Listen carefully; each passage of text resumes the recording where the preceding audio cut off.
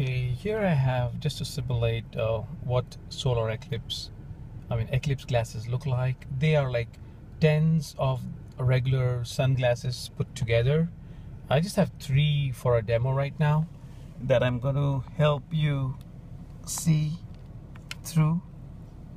Okay, there is the sun through 3 sunglasses together.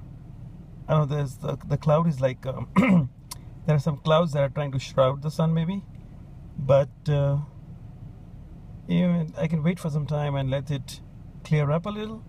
But eclipse glasses are like 10 times, 5 times more than what we are seeing here right now.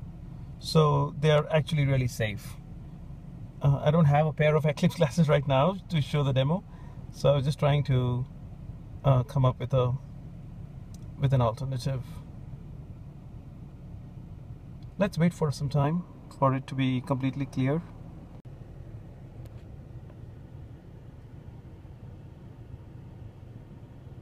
Okay, there is the sun with 3 sunglasses, cutting it down, cutting the brightness down.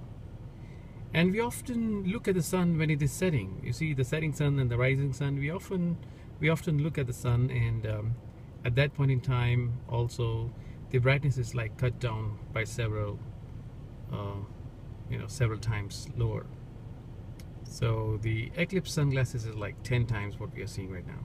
It's just like an orange dot, and the only benefit is we can see how the moon covers it through the eclipse. Also, while recording this video, I was not looking directly at the sun. So I was just looking at the screen of the phone while recording. So it was not a direct look at the sun.